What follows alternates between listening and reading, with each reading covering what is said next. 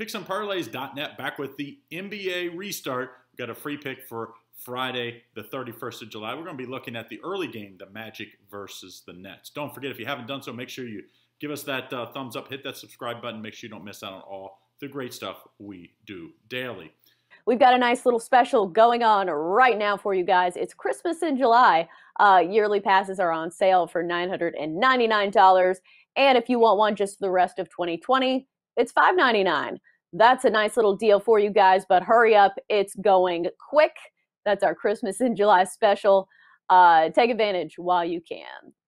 All right, so when we look at this opening game for Friday afternoon, you look at this Magic team, and they have a more intact team than the Nets team. Of course, everybody knows about the Nets, Kevin Durant missing the whole season and Kyrie Irving out. But also Dinwiddie is a big loss. Of course, he has been their most reliable guy most of the season.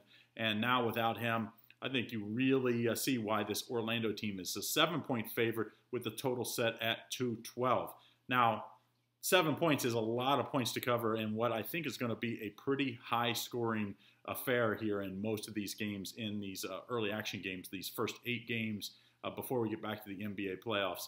And I think this Magic team, they're basically the same record. Both of them have 30 wins. The Magic have one more loss at 35, and the Nets have 34. But both these teams fighting for those last few spots to get in that Eastern Conference and the seeding there. But I like the Orlando Magic to win, but believe it or not, I kind of do like this Brooklyn Nets team with the 7 points. I just think in the NBA, if you're getting more than 4 or 5 points, I mean, these guys are all pros. These guys have deep teams. Every one of these guys were superstars in college and have developed into solid players.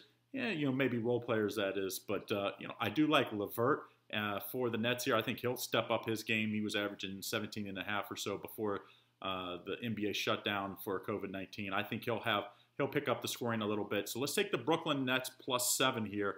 Don't forget, if you haven't done so, make sure you get in on all of our best bets, including my best bets, over at PicksandParlays.net every day.